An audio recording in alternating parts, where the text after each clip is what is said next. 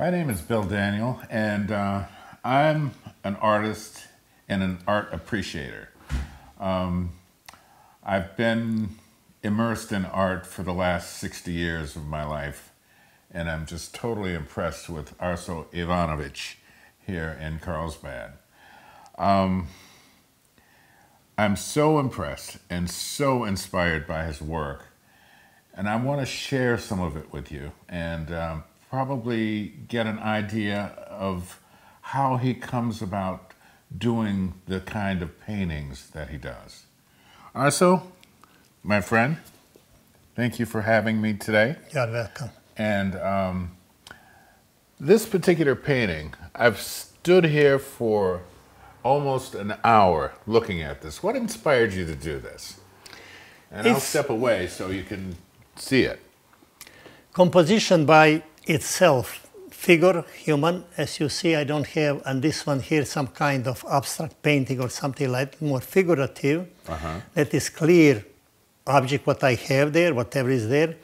And it's nice big size and colors what I'm using, and entire composition. Usually it's like red, orange, a little bit blue, mostly that is, plus some variation of that color, something different. And I try to figure something like that, you know, some figure what is in the real world and some kind of abstract or surreal world. Yeah, what is something it's behind. Like a fantasy. It's like a fantasy. One is real, another is behind something of my dream or something like that is going for.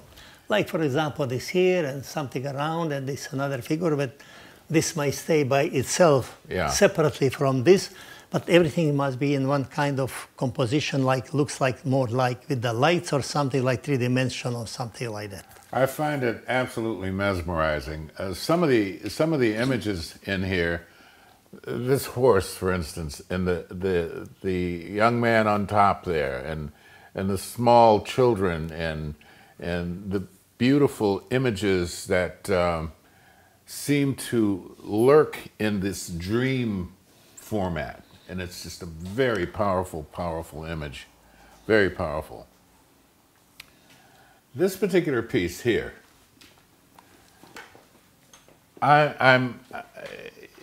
it's so incredibly mysterious because there's all of these portals that lead to places, and it seems as though there's a vast background here that you don't even see, but you have an impression of what it's like simply by the images that you see on this level. This area, these stairwells, totally, totally mysterious. And where did that come from? Is that a part of a dream as well? It's some of my own dream. I have always some kind of that idea, 24 hours, day and night. Wonderful. Even when I'm sleeping or something, I don't sleep many times. I'm just thinking about new project, and for weeks, for days, for weeks, an entire project, some new idea is ready for me. I see entire thing in advance.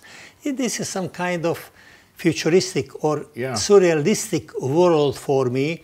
What you mentioned, the steps, is going here and there is something, is going some mysteriously, some kind of the space, something like that. It's going and slowly disappearing in the rest, beyond that wall, in the rest of the world. It's going disappearing. This is magical right in here. Going that's farther magical. down behind. And the floral aspect of it, the floral images are out of this world. They're not worldly. It's almost as if they're from some other planet. And it creates this mysterious, ethereal composition that just kind of blends together, but it also is separate. There's a separateness about it. This is like in another space, like the universe. It's just so incredibly mesmerizing, incredibly mesmerizing. And I find this piece, the romance in this piece, it is so absolutely romantic that it could be a starlet from the film noir days in Hollywood, It could be a Russian coloratura, a singer on the Russian stage. It's just a powerful, powerful image here. And it's so floral and so beautiful and so bright and so hopeful and serene and seductive all at the same time. As you see in this painting, you know, like portrait, but my portrait is not like traditional portrait. No, it's not. I like to bring that portrait, that inner world outside. And this technique is it's oil, but technique crystallization. If you look very close, all around little in details, it's all the crystallization. It's crystal around here and there. That's magical. That nobody in the world is able to copy my work of crystallization, of course. That's incredible. It's completely different. Absolutely incredible. She's in her own world. She's herself there. The thoughtfulness of her impression and her expression is very, very intimate. There's an intimacy here that is just so, she's so vulnerable, but she's protected by the light and the color. That's a powerful, powerful image. I'm totally inspired by all of the work here. This is a powerful piece too.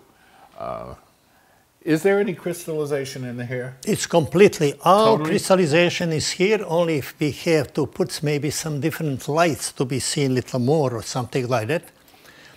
And as you see now, from the side, if you come very close. Yeah, I see. All around, all around. And the top, it's crystals around. This is oil with crystallization. And the canvas, heavy paint. And crystal in the top of this. No one else is doing this. Nobody's doing this in the world. It's my own. How I did it, better don't ask me. It's fantastic. I don't know how I did it. It was my dream. Well, it's called creativity. Nobody It's called creativity. Ever did it in the history of art. It's very powerful. And I just play with some kind of game. I don't know, but it's something, you know, I did for myself to satisfy myself. It's a very powerful combination. It's the traditional painting with crystallization. Yeah, it's very And now if somebody said, hey, can you make another one, the same one? It's very powerful, yeah. No way that I repeat no myself. Way to duplicate that. They try to copy me. How they copy me if I can not copy myself? That's perfectly said. We might want to cut right here for a second because there's a painting in one of the bedrooms that I'd like to have Arso tell you about. So let's take a walk in here. Yeah, this is crystallization, this abstract one. As you see that there is no figure, no nothing.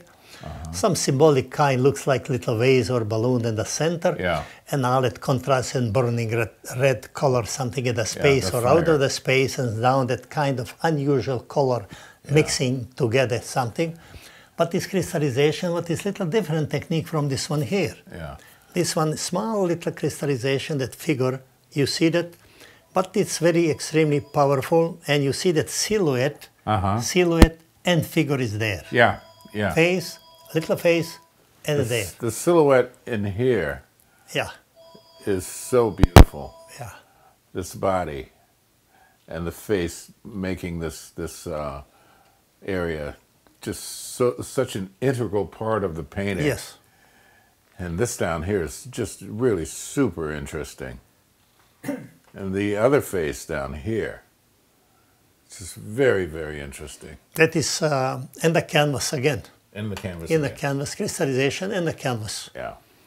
Incredible. I did it long time ago, I think, like that. What is it? Well, this was 2006. A long time ago. And this is even... even... It was 11 years.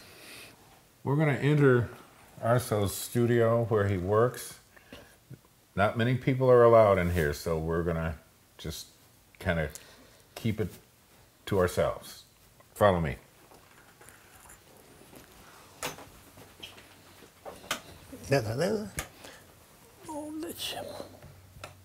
Aha. Aida. This is where the magic happens. The magic happens here, folks. Bring the camera this way, please. I want to show you this area. It is so... That's my place. It's so indicative of how the masters work. They're not concerned about how neat it is, because every artist knows their workspace, their workplace, and I guarantee you that there's nothing in here that Arso doesn't know where it is and what it is. To the layman's eye, it looks like a totally disorganized space, but believe me, I've seen him work in here, and it is phenomenal. Arso, do you want to step right in here for a second, right inside where you work? Yeah, this is my place here. This is some of my brushes here, what I'm using, this fine one. This is some of this unfinished material what I'm doing now to do something with this piece of metal. Let me get it close to the camera here.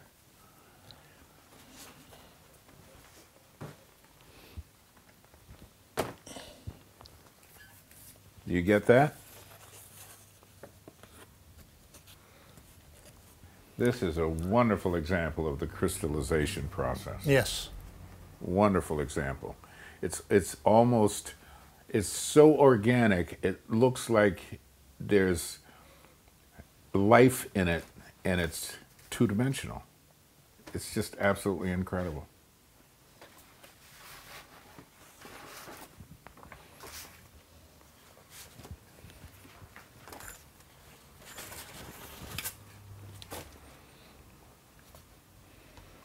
I'm working now on this one here.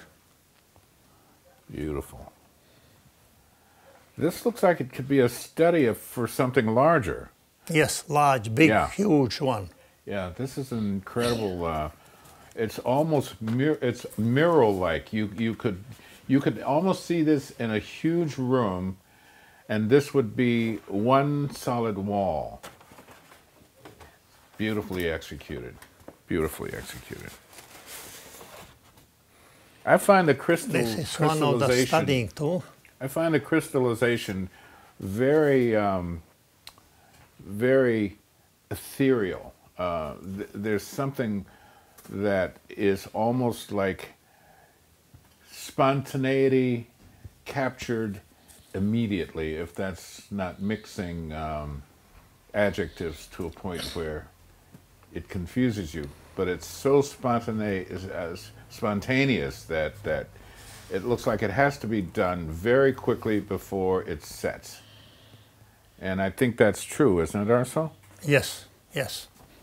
Yes, and this is what I'm working now. At the same time, I'm working at 5, 6 painting at the same time. Incredible. At the same time, with all a different idea.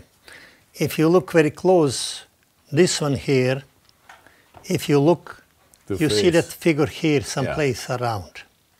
I'm working with small, even much smaller brushes than this. Almost needle points. You see that figure here around. You see now that profile here is figure here. Wonderful. Hidden. Yeah. Not that you see that perfectly everything. You have to look at my painting, what they did it in West Bend. They took a chair in the front of my painting, that big one, for about 20 minutes trying to figure what is inside. Yeah. You see another figure here. You see that eyes, profile, nose, it's coming there.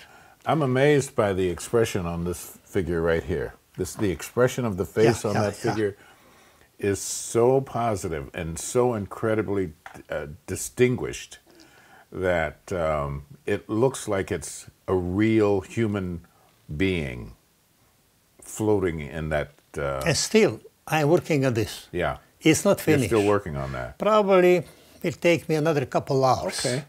Depend what I like to put something more and bring that contrast and color out. But this is the process what I'm doing. Wonderful. I want to get the cameraman to pan around the room just to give you an idea of the quantity of work that Arso has created over the years, and this is just a small part of it. If we had more time, we could go inside these cabinets, and we'd be here for a year trying to show you everything. And you'll find some of Arso's work at the Rocco and Company studio in Palm Springs at 232 North Palm Canyon.